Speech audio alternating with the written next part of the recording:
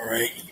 Yeah, they say if you practice SR long enough, you'll start to experience, events like temptation, good luck, synchronicities. I got a couple of events I want to share with y'all that I thought was pretty interesting. But yeah, I still haven't experienced the bad luck part though. But I think stuff is just gonna happen to you regardless of whether you practice SR or not. But I actually experienced good things after I relapsed on SR, so I can't really relate to the bad luck stuff. Well, my sister did want to borrow some money from me, but it was only $2 or $3, and she could have probably still wanted to borrow money from me, even if I was, still on my SR streak. But yeah, my first streak was 30 days. I think it was towards the end of 2022. My first, let's see.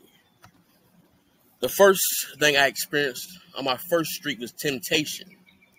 Like I remember one day I logged onto TikTok and I saw this right here. Women you don't even talk to or interact with, it seems like the Matrix uses them to get energy from you to tempt you. But yeah, she uploaded this right here.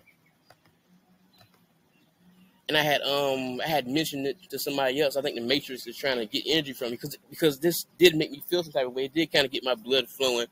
I was shocked that she would upload something like this. But the thing is, her breasts aren't even out, but it still got me kind of hot and bothered. I thought it was kind of funny how she took the video down later on and then uploaded another video saying, "Let me reintroduce myself." Like, why would you need to reintroduce yourself? Everybody already knew who you are. She had already been up there for a while. I thought it was kind of funny, but yeah, you will experience temptation. But I didn't relapse though, but I think it did get a little energy from me. All right, and my second streak was 2000 and was in 023. I think I started in September and I lasted till November or December, but I experienced an interesting synchronicity. Like right here.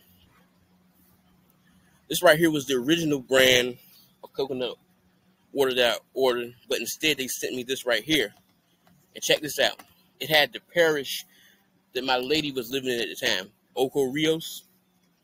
And then on the back of the can, it had sodium metabisulfite for color retention. See the word retention? That's what I was on at the time. It felt almost like a wink from the Matrix. It had my girl's parish on the front of the can that she was living in at the time. And then it had for color retention, the word retention. But yeah, that's all I wanted to talk about. The